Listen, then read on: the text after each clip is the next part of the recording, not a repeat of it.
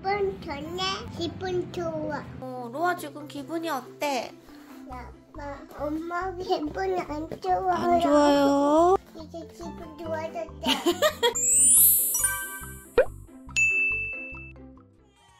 엄마한테 와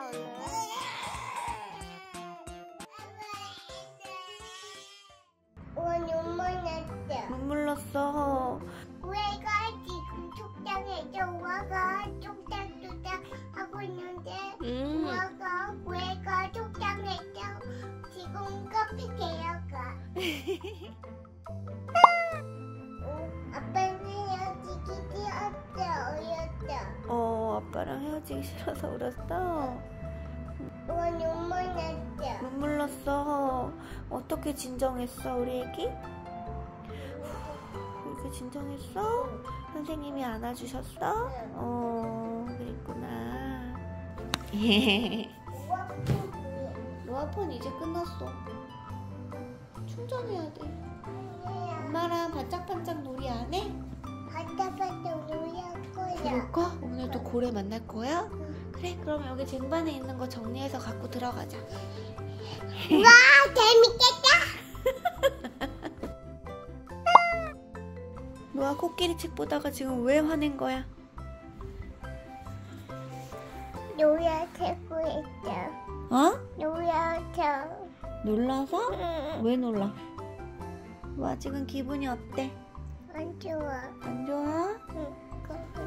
코끼리 책 엄마가 읽어줬으면 좋겠어서 그랬어? 그럼 엄마 읽어주세요 하면 되잖아. 다시 읽을까 우리? 다시 재밌게 읽어볼까? 가져오세요. 가져오세요. 이거 재밌게 읽을까? 이거 재밌게 읽고 싶어? 그래! 좋아! 그 책 보고 싶어? 고래가 지금 엄마를 때렸다고? 응. 혼나야 되겠다. 그래요. 예쁘게 말해야지. 친절하게 말해야지. 엄마, 고래가 지금 멍청 보고 싶어요. 네, 알겠지?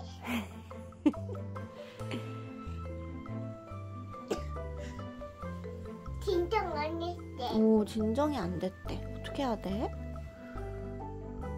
안아주고 있어. 안아주고 있어? 옆에 안아주고. 높이 안아줄 거야? 적당해. 고래랑 지금 카페 가고 있어. 카페 가고 있어? 케이빵이랑 모유베이빵. 크림빵, 블루베리빵 먹으러 가? 해보고 이렇게 했죠? 고래가 이제 진정됐죠? 진정됐대. 고래 안아줘. 고래 안아줘. 고래 안아줘. 고래야, 아무리 밝히지 않고 될 거야, 엄마한테. 아무리 화나도 고래가 로아 덕분에 진정됐대. 아직 안 됐지? 아직 안 됐대? 아직 더 해야 돼. 더 해야 돼? 지금 고래가 속상해서 우아가 카페 데려가. 고래가 앉아서 속상해. 먹어야 돼. 그럼 카페에선 앉아야 되지. 고래가 지금 속상해서 우아가 뚝딱뚝딱 하고 있는데 우아가 고래가 속상해서 지금 카페 데려가. 애기하자. 내 해야지. 후해봐. 이제 고래가 진정됐대. 오구 잘했네. 고래 잘했어. 돼지가 울고 있어? 엄마 울 거야. 읽어줘. 거야. 읽어줘. 집에서 다니고 좀 엄마 울 거야. 돼지한테 울지 말라고 해주는 거야? 돼지야, 엄마 우실 거야. 울지 마. 그랬어?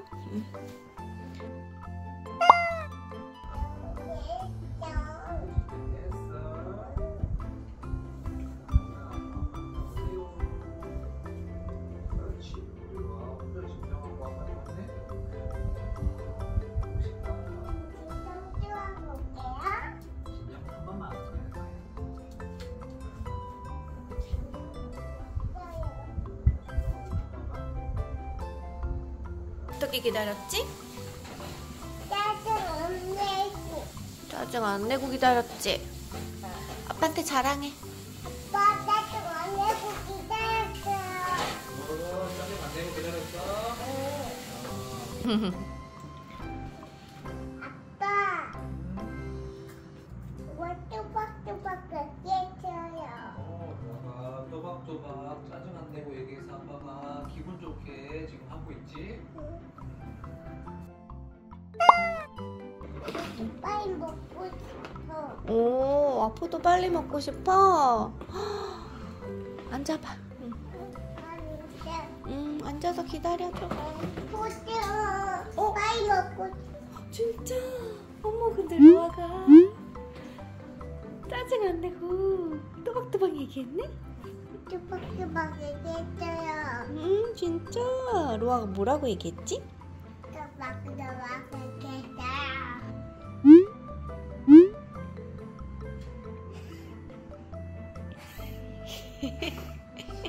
집에서 시리얼이라고 했다.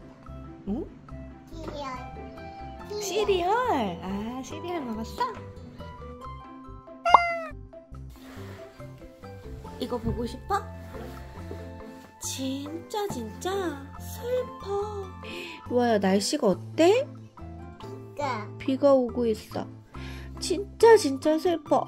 왜냐면 비가 와서 놀이터에 갈 수가 없어. 로아도 놀이터 못 가면 속상하지. 비가 와서 놀 수가 없네. 진짜 행복해. 아, 이것도 한번 보자. 기분이 안 좋아. 오, 기분이 안 좋은 친구야, 그치? 이거는 기분 좋아졌죠. 아, 이건 기분 좋아졌다. 산책. 산책? 우와, 기분. 친구처럼 기분 좋아졌죠. 진짜? 이 친구는 로아야. 이 친구는 계속 뭐 했지? 응? 이 친구는 계속 싫어 하면서 짜증냈지. 응. 근데 로아는 어때? 친구처럼 기분 좋아졌다. 아빠 전화해볼까? 그럴까? 고래가 속상해? 왜가 적당한 거냐? 적당한 이렇게 안 할까? 우와 힘들지. 고에 안 와도 다 힘들지. 이제 만족했죠? 이제 긴장됐죠?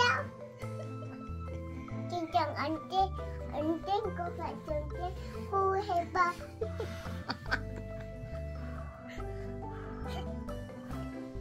야, 적당하구나. 안아줘. 긴장해봐. 이제 긴장됐죠? 안아줘. 이렇게 안아줄까?